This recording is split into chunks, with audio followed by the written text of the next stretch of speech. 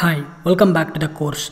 In the previous couple of videos, we have discussed about the one-to-one mapping in JPA.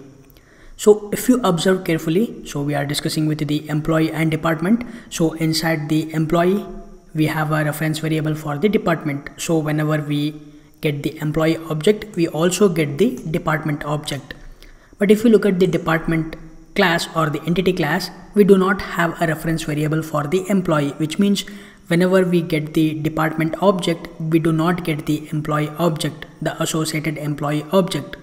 So this is nothing but the unidirectional, which means there is only one way to access the department from the employee, but inside the department we cannot actually get the employee object. So in order to get the objects in both the ways, in both the cases, then we have to go for the bi-directional. So in this video, let's see how we can achieve the bi-directional. So it's very simple. We are going to create a reference variable inside the department as well. So inside the department, we are going to create a new reference variable for the employee. So this will be employee. And we are going to add the same annotation, which is 1-to-1. And we are going to add one more option to this 1-to-1 mapping or the annotation, which is mapped by. And we are going to provide the field name which we have mapped inside the employee. So inside the employee, we have mapped for the department field, and that field is the department itself. Let's copy this, paste it. With this, let's save our changes. And now let's go to the controller. So we will go to the employee controller. So inside the employee controller, we have already written the post mapping and we are saving the employee object. Okay, so now let's actually fetch the department, the list of departments. And when we fetch the list of departments, we should also get the employee record. Okay, so for that, I have already created a separate response object. So let me open that. Department response. It is just a plain old Java object. It contains some private fields and setter and getters.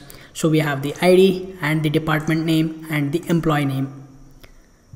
And I have created this inside the separate package, which is response package. And now we have already created the department repository. Let's go to the department controller. So inside the department controller, let's actually write the handler method to fetch the list of departments. This is going to return the response object, the list of response object, department response, get departments, and inside this we're going to make use of the department repository to call the find all method, and this is going to return the list of department. This will be departments. So now we are going to create an empty list which is of type department response. Department response, this will be list is equal to new array list. And now we are going to loop through these departments that we have fetched from the repository.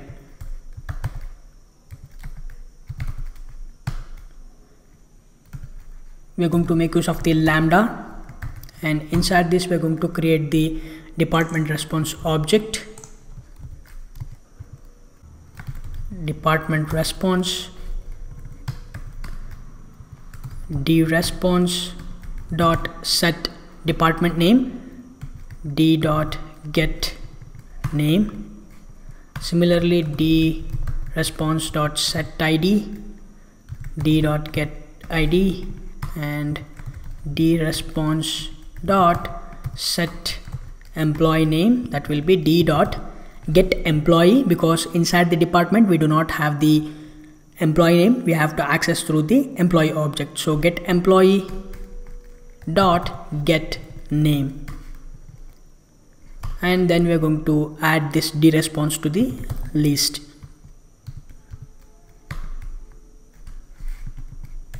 and finally we are going to return the list. Alright, so now let's save this. Our application is restarted. Let's go to the Postman, and I'm inside the create employee. So let's go ahead and create a new employee. I'm going to create with my name, Bhushan. I'm an IT guy, and click send. We should get the response. So the ID 3, name Bhushan, department is IT, and the employee will be null. Okay, this is fine, no worries. Okay, we should have created a new employee response, but we haven't created the new employee response, so that's why it is going as null. Okay, so now let's go to the read departments, and inside the departments right now there are 3 records. I have already inserted the 2 records previously, so let's click on this send. We should get 3 records, but we are getting some exception. This is, let's see, /API v1 /departments. Okay, let's go to the, and let's check for department name and department. I think we have missed something. Let's actually go to this departments. Okay, I even not added the get mapping at all, so let's add the get mapping. This will be departments. Super. So our application is restarted now. Let's go back to the Postman, and we should send the request. We should get the 3 records, that is the department civil, and the employee name is Chaitra, and the department name is IT, the employee name is Bharat. Similarly, the employee name is Bhushan, and the department name is IT. Okay, so we have created a separate response object for the department, and similarly we should have created the employee response, but I just go with the flow. That's completely fine. You can create a new employee response and you can map it just like how we have mapped in this. Alright, this is all about the bidirectional in one-to-one mapping, and in the next video we will cover the bidirectional in one-to-many mapping. I will see you in the next video.